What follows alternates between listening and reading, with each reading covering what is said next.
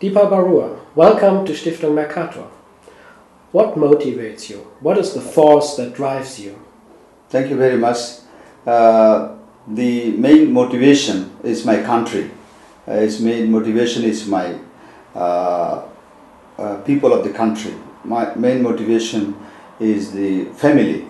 So what in Bangladesh in 1996 started a Grameen Shakti, but in 1976 we started Grameen Bank in my own village. I was a student in the economics department. So and from my student life I started. So from day one I'm involved. And in 1996 found that only 15% people have electricity and 85% people have no electricity. In that situation, we are thinking how to produce electricity for the people, and the grid electricity is only limited in the urban area. So we thought about the renewable sources. So one is solar, one is wind, one is biomass. But we found that wind speed only for 3 months. We installed 4 wind turbine, 1.5 kilowatt 3, 110 kilowatt, but only 3 months we get wind speed. And the biomass we are producing some kind of a biogas plant, but for electricity, sunshine is available around the 365 days a year, 340 days of sunshine. So we thought of the solar energy, and the people are suffering for energy, but we need electricity, light, running a television, mobile phone, everything. So that's necessity, our driving force to take initiative of solar energy in Bangladesh. So far, your institution has installed more than 400,000 solar home systems in Bangladesh. What were the key factors for the success of this initiative? Yeah, when we took the solar initiative in 1996, people don't understand about solar energy, and the cost was so high. I bought $7 per peak watt from, at that time, Siemens, Germany. Now we are buying less than $2. You see, $7 per peak watt. We started a 17 watt panel from Siemens, but eventually it's so cost. But at the end of the day, people are not willing to buy. We visited 10-20 times to convince them. But at the end of the day, I'm thinking we have so much knowledge about the financing, microcredit. I discussed with our people in the village level what we are replacing. Kerosene we are replacing. The kerosene cost day by day is increasing. Government withdrawing subsidy. So 4 liter, 5 liter kerosene generally people using.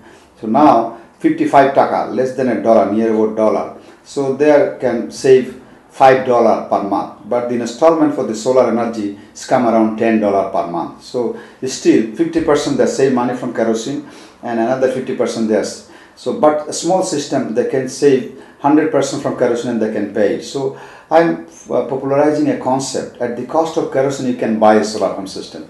Initially people don't believe it. Now the price is going down. Now almost we are about to at the cost of kerosene. So this is one, giving a loan, we give a higher purchase. Whole systems at $350, we give them, they are paying a 10-15% down payment, remaining $7-8, they are paying $10 according to difference, as we have a 10 watt, 20 watt, 30 watt, 40 watt, 50 watt, 65, 75, 85, 100, 130 watt. There are 11 varieties. So people according to the ability they can buy.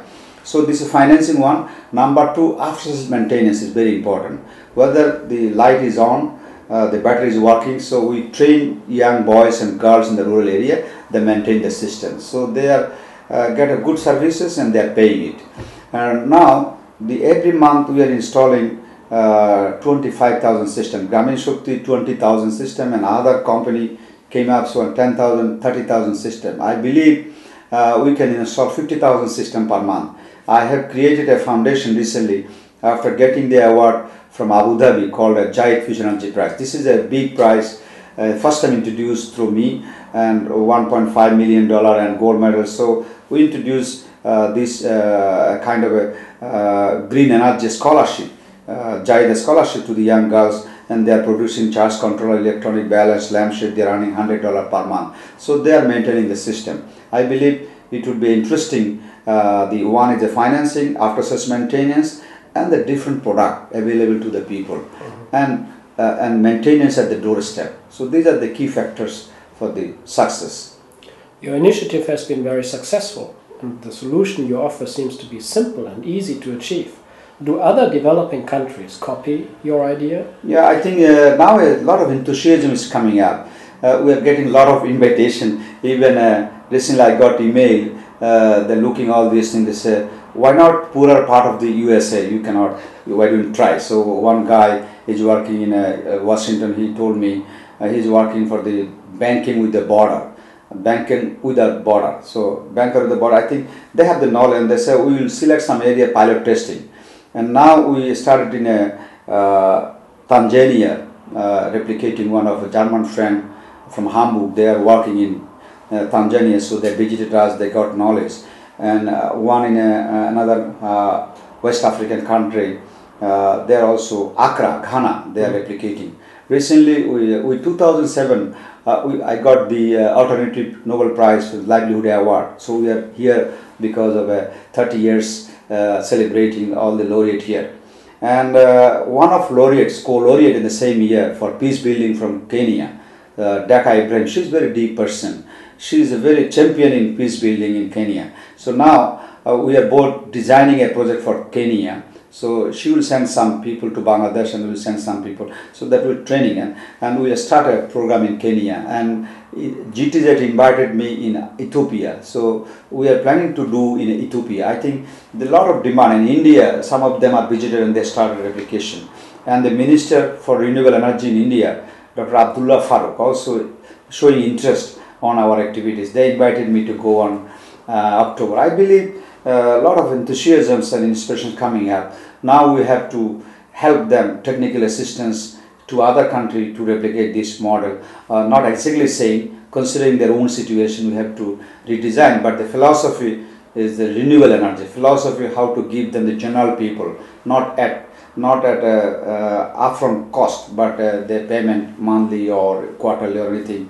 And again, after sales maintenance, and they're producing the small accessories in the grassroots level, and they can earn money and involving the women in the technology dissemination. I think it will work in other countries. Thank you very much. Thank you very much.